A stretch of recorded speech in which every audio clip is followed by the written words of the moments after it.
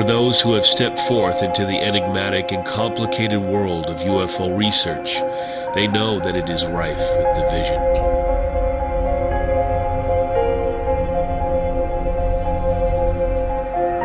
But here, just like religion, we have another reason for the numerous splits, as the enigma really comes down to the individual human experience.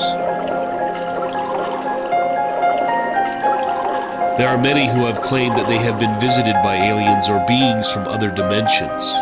The vast majority, like people who see ghosts and apparitions, believe in the data from experiences they encountered with their very own eyes.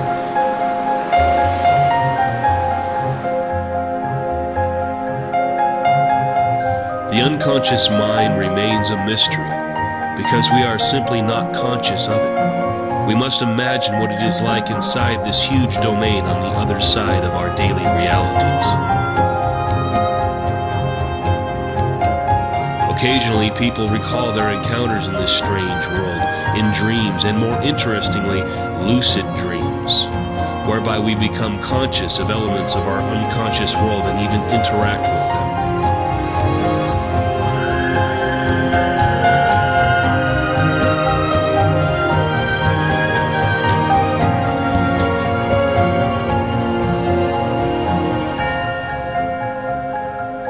If we remain neutral, then we avoid excluding any possibilities that have yet to emerge in our conscious and unconscious minds.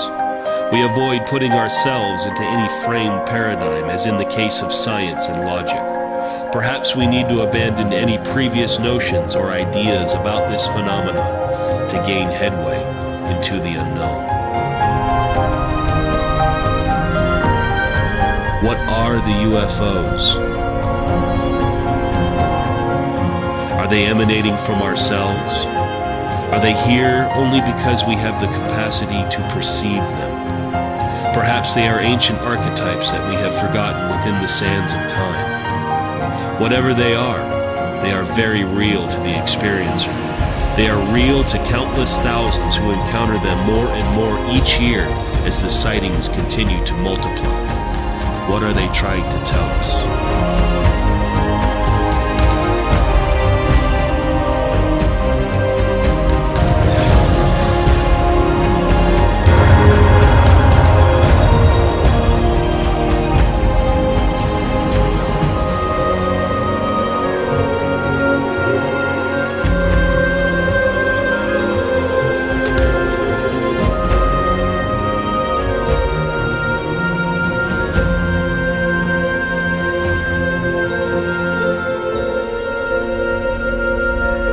If we can understand the UFOs, perhaps we can better understand ourselves.